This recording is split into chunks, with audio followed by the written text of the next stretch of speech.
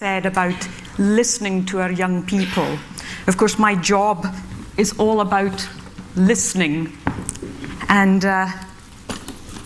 my aim really is to teach the world to listen. That's my only real aim in life. And it sounds quite simple, but actually it's quite a big job, because, you know, when you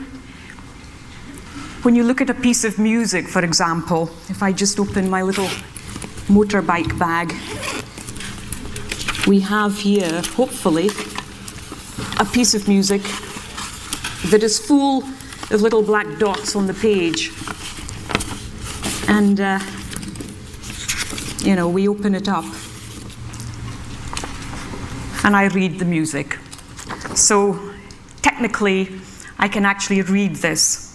I will follow the instructions, the tempo markings, the dynamics. I will do exactly as I'm told.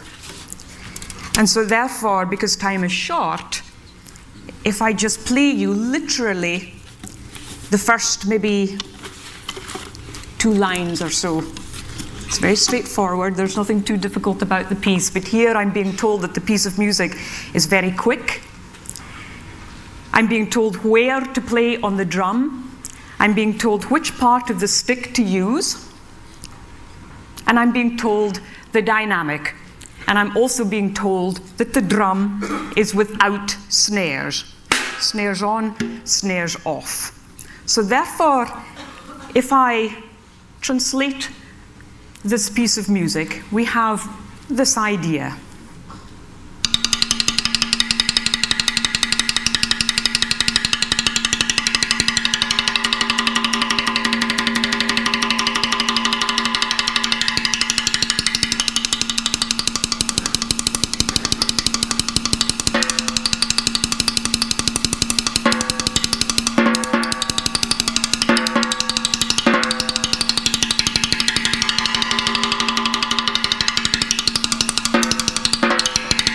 And so on.